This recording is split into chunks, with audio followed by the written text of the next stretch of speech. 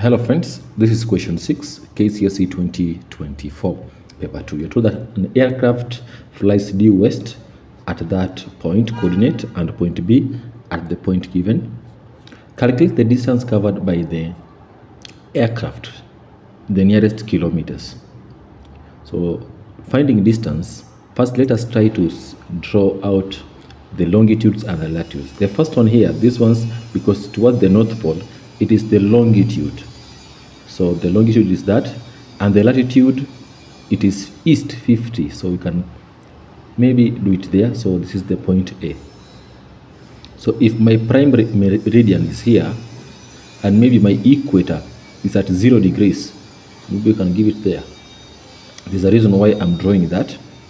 So let us look at point B. It is 39, so it's this along the same line, and 20 degrees. So 20 degrees west there.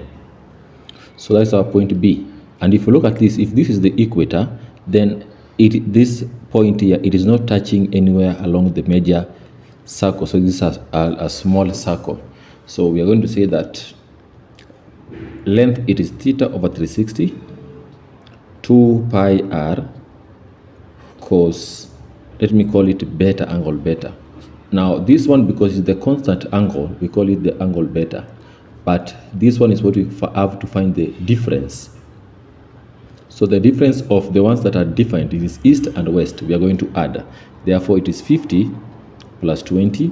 So I'll have 70 over 360 times 2 times 22 over 7 times the radius of the circle is given there as 6370 times cos of the constant angle 39.64.